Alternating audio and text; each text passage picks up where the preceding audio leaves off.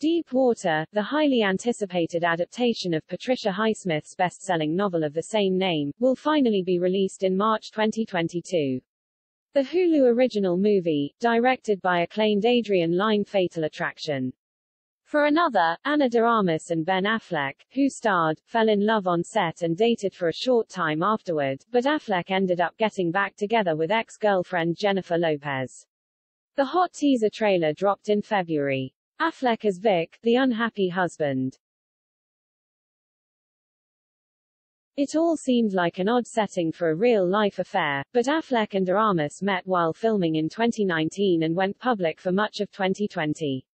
However, in January of 2021, it's over, a source confirmed simply, the two can't get over their differences and have decided to end their relationship.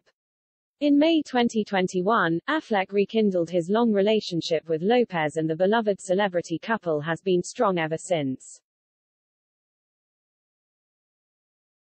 But now that the full trailer for Deep Water has been released, fans are wondering how the superstar singer will feel when he sees Affleck with his ex. Thankfully, it's entirely possible Jennifer Lopez isn't interested in Deep Water. The actor-singer Emotional said, "I feel so lucky, happy and proud to be with him." Affleck. Lopez added, "It was such a beautiful love story that we got a second chance. With any luck, their real-life love story will surpass anything that happens on screen with their ex."